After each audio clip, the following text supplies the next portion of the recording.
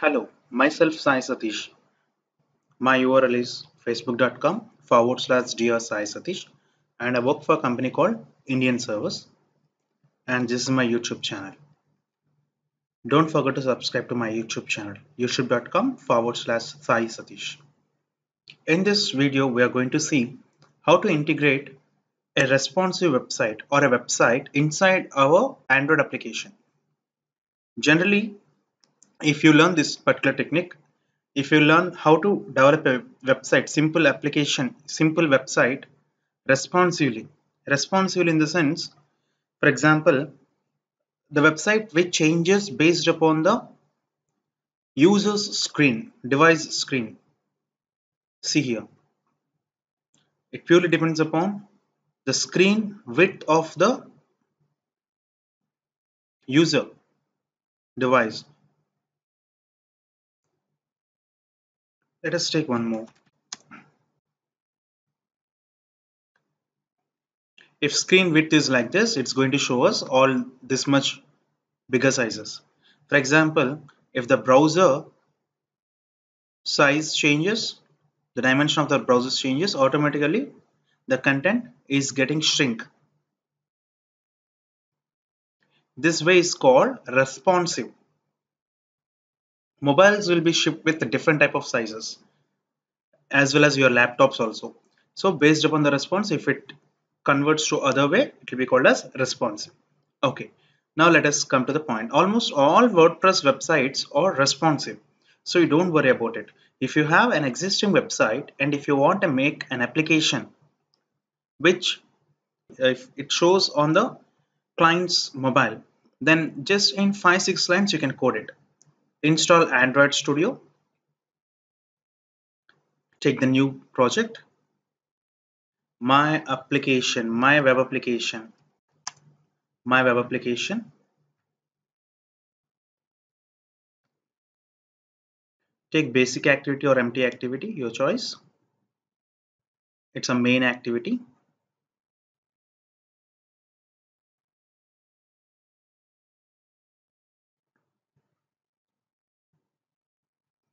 Here you have to remember a few things. The first one is give the permissions for the application to access internet. That is, internet permission should be provided for the application. Second thing is, by default JavaScript will not be enabled. So with the help of web settings, you have to enable the JavaScript on the application, that is on your web browser.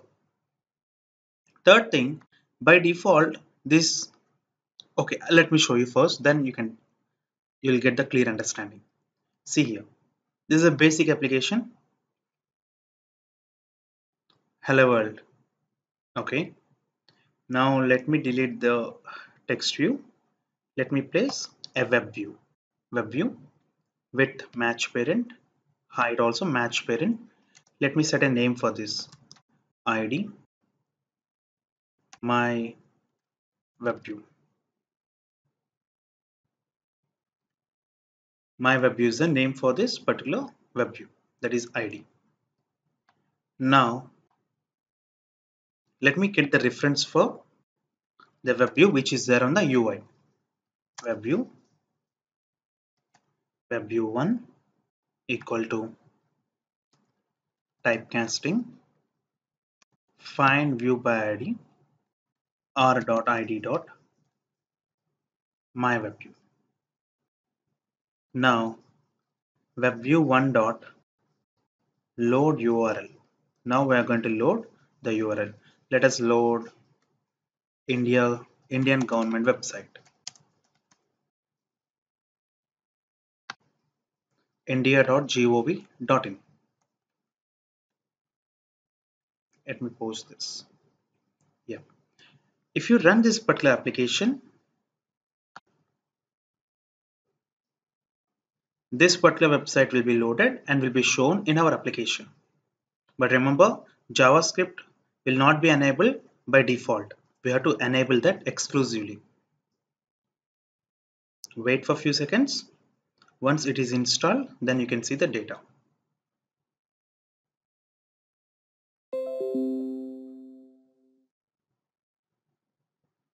You can observe web page is not available. As I told you, we have to give the permissions in the manifest file. Come to the manifest.xml. Here, provide the permissions.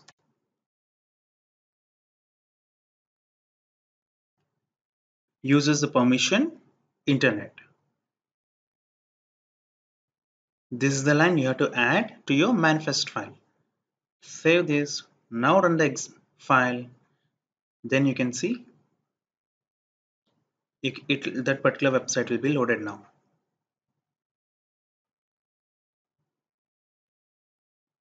Fantastic. The website is loaded. Now let me close this and let me go back and let me open the application one more time. My web application is loading fine.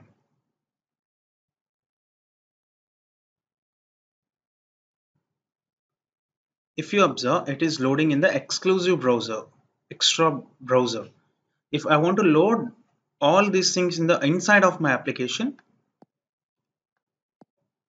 then I have to do a small setting. Observe here, my application is loaded in other place. So if I want to load the same thing inside my browser, I have to type small code. For that, web view one dot set view web view client of new web view client. If you use this particular line, then the new pages and this particular page also will be loaded inside our application, not in the separate browser. Let me run this.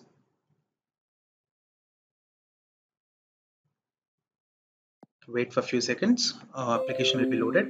Yep, application is loaded.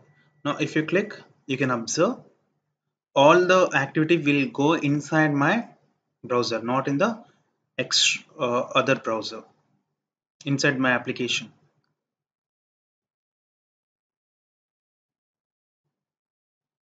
And we have to enable JavaScript also. To do that, web settings. Use this particular class to enable the web settings. Web view one dot get settings.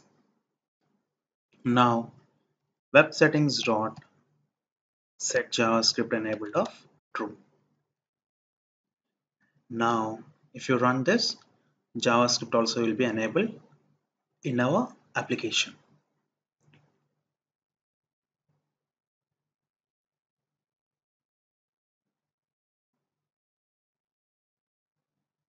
If you don't want to run third-party website or someone's website, you can also add the HTML code inside the WebView browser.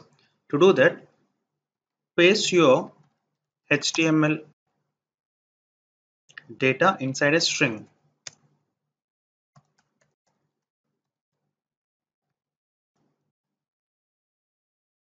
Some HTML code.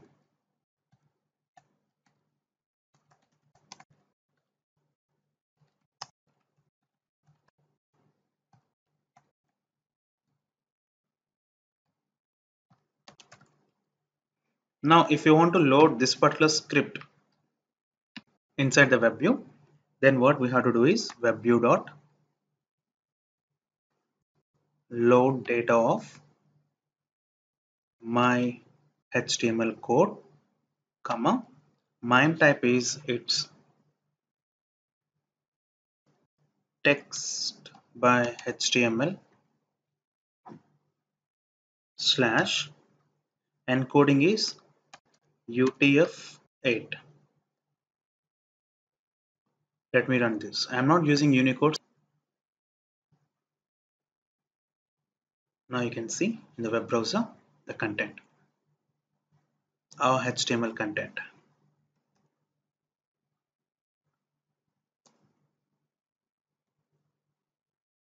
Let me run this. Let us see whether the changes will be occurred or not.